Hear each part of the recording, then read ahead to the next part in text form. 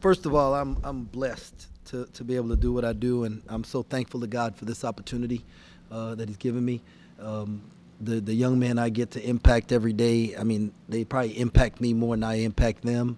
The terrific staff we have, and I mean, I get to live life with really great men, and man, that environment out there, our fans, how they showed up today and tonight, and just to honor our seniors. I might have been more nervous than the seniors, just because we've had a really good year so far, and you just want them to be able to leave the court with a really good feeling their last time on there. And even whether we won or lost this game, I had something planned for us to do at the end because we were going to honor these guys, because this game didn't determine what kind of season we had.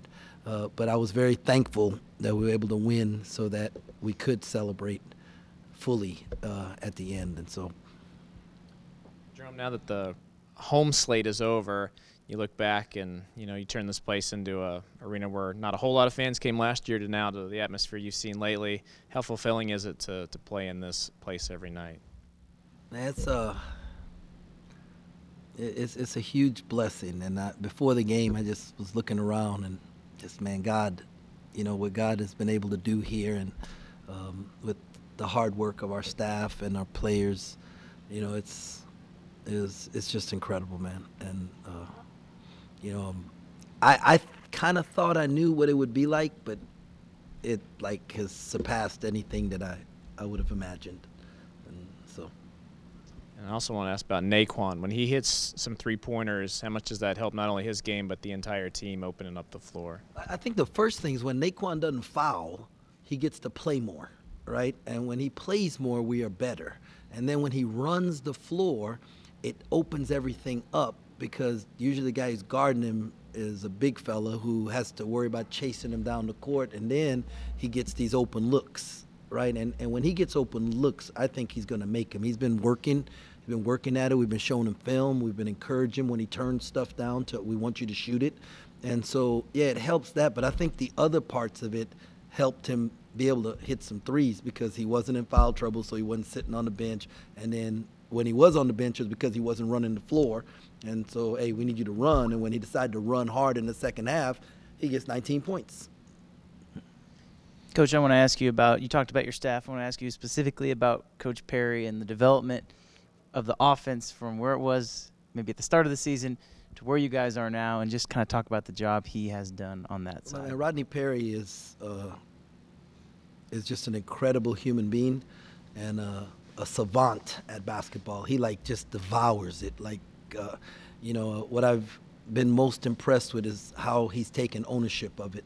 I've asked him to take this over, and what I want it to look like, and we discuss what we want to do each game, and kind of what we want to run, and the way he sees it. And it's always a blessing when you have someone that sees the game the way you see it.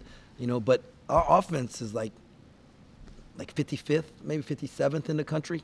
Our defense is top 15 in the country. So, I mean, what Yurk and Jerome have done on the defensive side of things really allows our offense to go, because I don't think we've executed in the half court yet the way both Rodney and I want to see it executed, and so I think there's room to get better. But, I mean, our whole staff has just been incredible. I'd put him up against anybody in the country.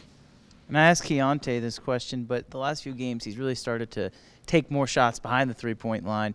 Has that been a concentration for you guys, is to get him more open shots from three? And when he makes them, just how much better does that make him of a player? I mean, he's shooting 40+% from three. I mean, I want him shooting open shots. I think sometimes he's not shot ready. He catches and kind of surveys the defense and allows them to load up on him. And we want him to, when he's open from three, we want him to shoot the ball. And when he's driving, we want him to get to his spot and just rise up and shoot over the top of people, because he's capable of doing it. And I think the assertiveness that he has, it's helping him. How good was Desi? Oh, incredible. Almost had a triple-double.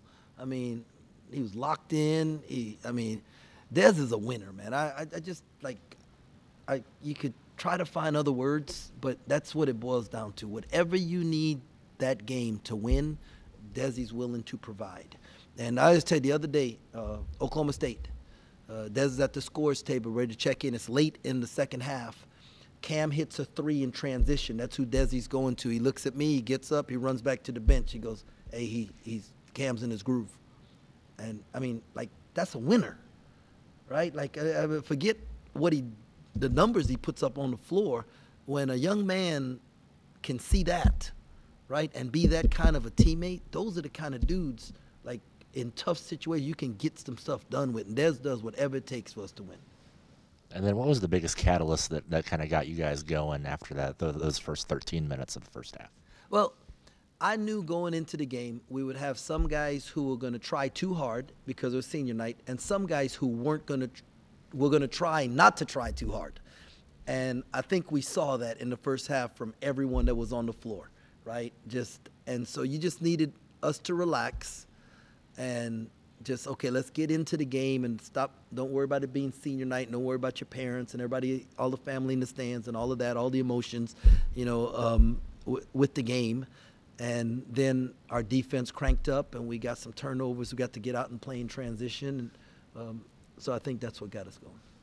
Along those lines, when you weren't hitting shots, it seemed like the defense from the start was pretty well locked in, plus the rebounding advantage. How big was that just to get you through those first few minutes? No, it was huge, and I think we had 7 offensive rebounds in the first half. I'm pretty close on that, but we only had 5 points, right? So we wasn't getting the paycheck. Like, we was doing the work, and so we had to like capitalize on those. I don't know what we ended up with. 10 and second chance points was still only 9. Like we weren't efficient with our offensive rebounding, but allowing us to get more possessions and making them have to guard longer, that definitely helped us.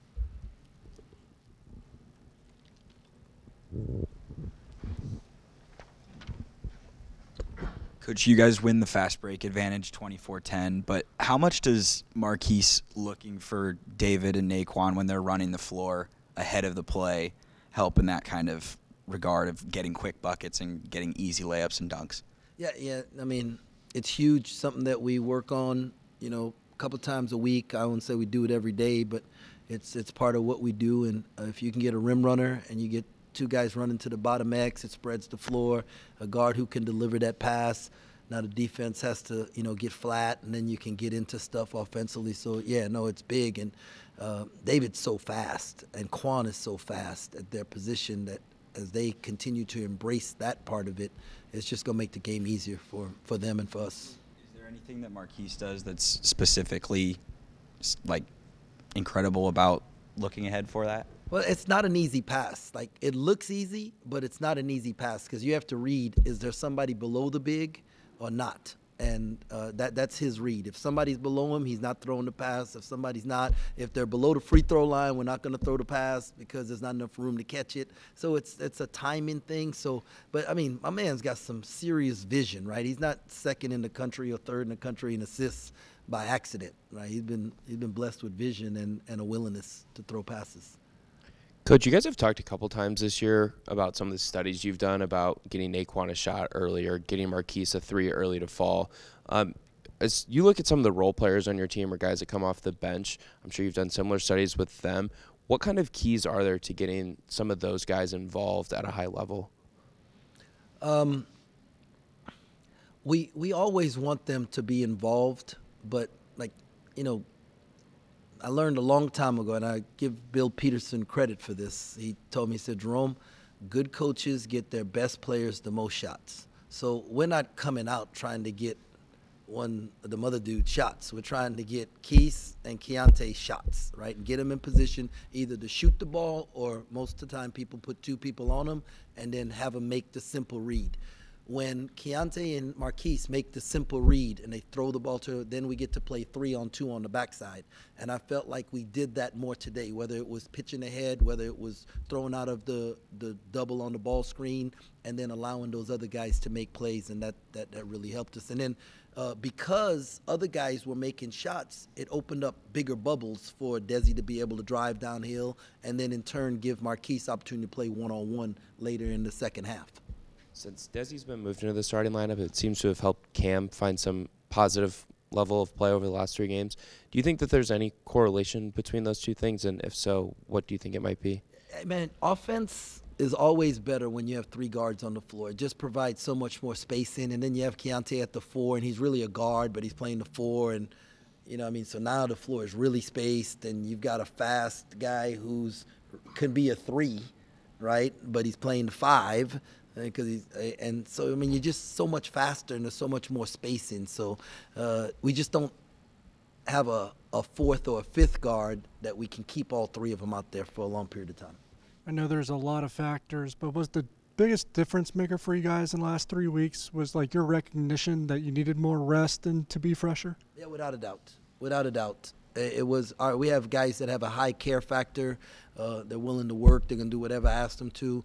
And sometimes you have to know what not to ask them to do. And I thought that's a credit to our staff, recognizing that and us adjusting.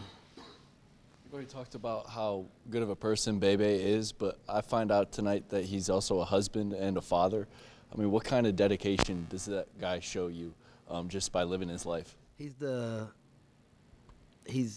darn near the best human being I've ever been around, right? And he's definitely the best.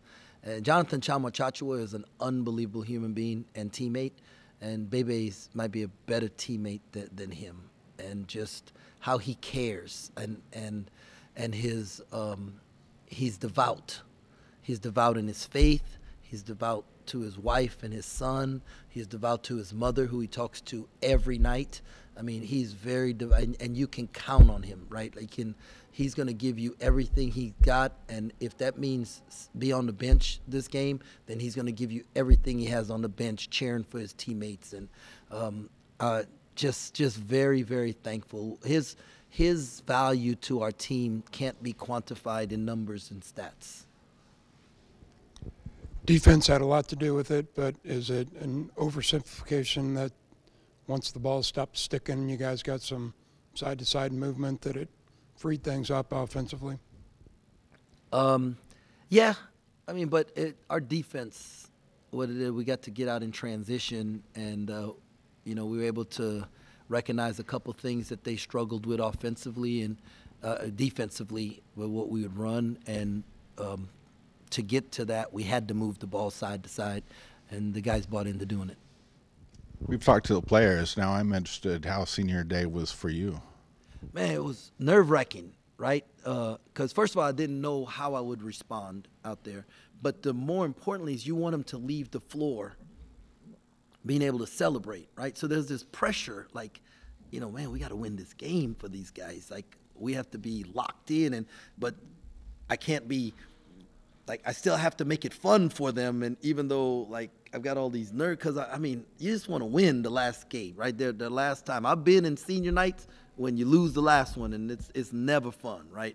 And so I had in my head, okay, if we lose, this is what we're going to do, and this is how we're going to, and if we win, this is what we're going to do. And I was, and then when they started calling the kids out and the young men out, and, we're giving them their jerseys and stuff. And I'm thinking, man, this dude had 1 year left and he trusted us, man, this guy is coming off this thing and he trusts us, man, this dude could have left and went somewhere else and he trusted us to stay. It was pretty emotional early and nerve-wracking until the last few minutes. And then I was like, all right, this is pretty cool.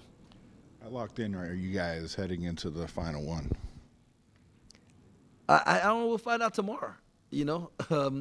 I feel like we're starting to get into a rhythm, whether it's subbing or what we're doing in practice, and so I think the guys, I don't think they're tired of winning, and I don't think they're tired of getting better, and so I'm very, very proud. That's the maturity that they have. But I mean, West Virginia, it's their senior night, and they are going to be locked in, and their fans are going to be rocking and rolling. And, Keedy Johnson's been there, for 4 years. He's a real senior. And Emmett Matthews, he was there before, so he spent 3 years there.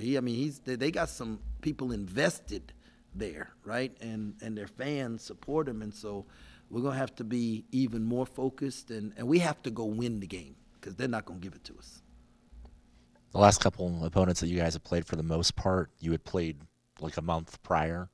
What's the biggest challenge about playing a team that you haven't seen since the very beginning of conference play?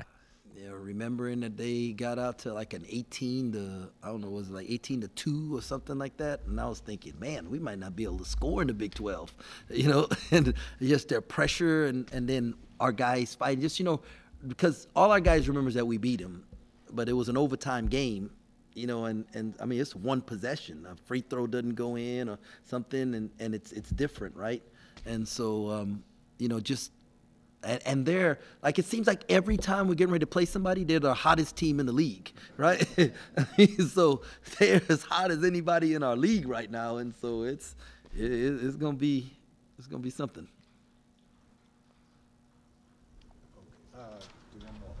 You've been a part of a team that has had extreme national success in the tournament before. What about this group makes you think that success like that can be had with this group of guys? We got two dudes who can get their shot anytime. Always feel like those two guys are we're going to have two of the best players on the floor. I think we got a team that cares about guarding, and the numbers show. We got one of the top 25, top 15 defenses in the country, and the hardest game to win is the first one. Right, and I feel like our staff will have us. We'll be prepared for that first one. So, man, I'm just excited that you get to ask me that question, right? Because who'd have thought we'd have been talking about? We thought we had a tournament team. I didn't think we'd be fighting, right there on the verge of a 2 seed, And so, but these guys have proven everybody wrong, and so. I'm excited. Actually, what Coach Marco, he did a mentor for our guys the other day, and he said, a lot of people try to prove people wrong. Let's just prove the people right that really believe in us. And so I think that approach has really helped us too. That the people who believe in us, that's who we're doing this for, not the ones who didn't. Thank you, Coach. All right. Thank you. You have a great night.